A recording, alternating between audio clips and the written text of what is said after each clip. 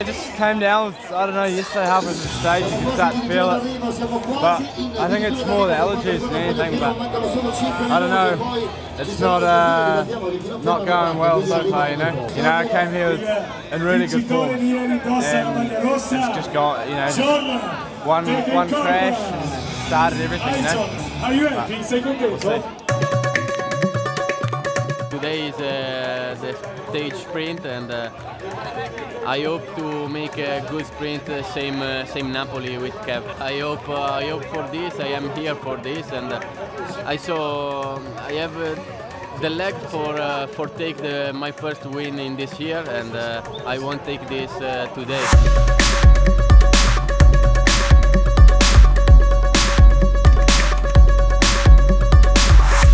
In the final, very confusion in the peloton, but Cav and Omega Farm make a fantastic and perfect sprint.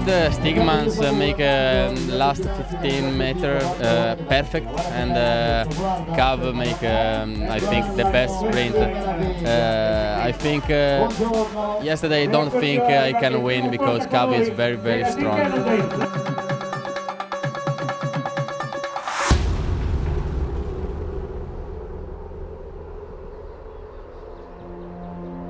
Today is going to be hard. I mean, I'm in two minds. It's either going to be full on, but I think it's one of those days where some guys could lose the race, but I don't think anyone's going to win it. Yeah, feeling good, and I think it's going to be fucking real hard today. Like I've been hearing horror stories about it all morning from the boys at the Torino, so we'll see. I mean, most people are already lining up at the start line. There's half an hour to go, so it's people on rollers and.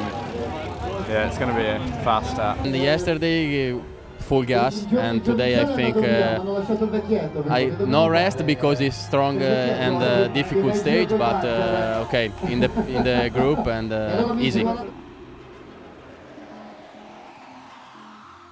don't think they plan the courses for if it rains. I don't even look at that. Like, it's probably awesome on TV, but for us it's just shit.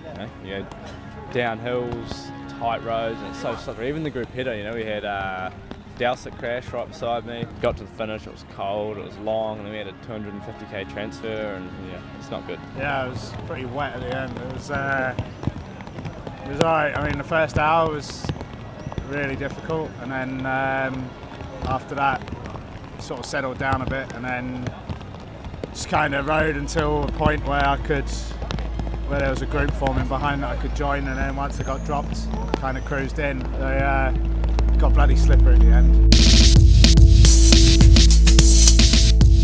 The good thing about today is the big time cut, and yeah, when I'm this crook, I think the main thing is just to get through, and I think I can lose like 20 minutes. So it's like this is my day kind of thing. This is sort of the stage that I've had my eye on. So yeah, I just feel like this is my day in the race where I can go for myself. The team's given me they've been fully behind me, tackling this day as hard as I can, yeah, just go as quick as I possibly can, really.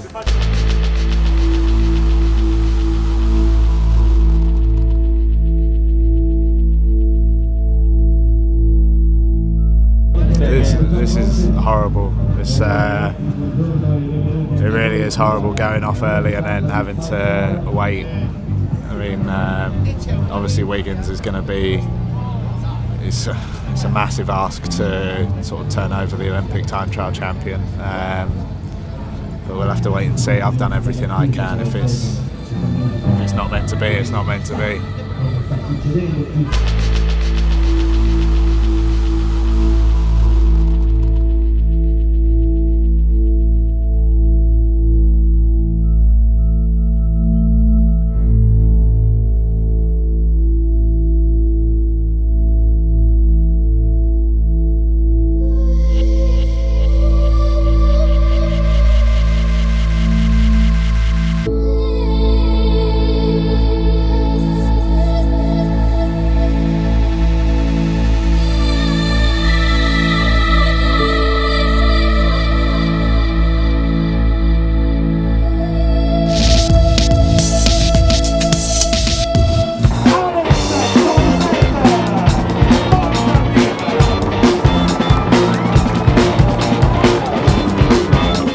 hasn't anywhere near sunk in yet.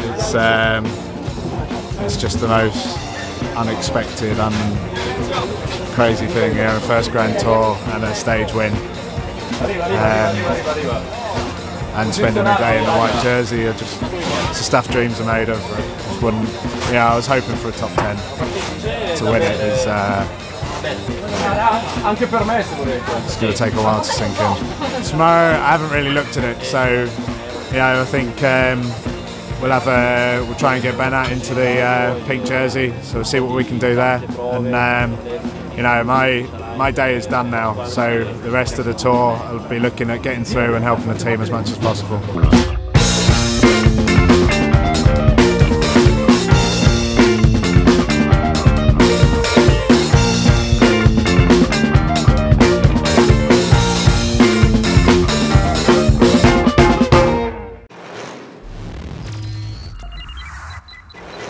This is the Pinarello Bolida of Bradley Wiggins. It represents another step forward in the evolution of time trial technology. This frame is quoted as being 15% more aerodynamic than its Grail predecessor and 5%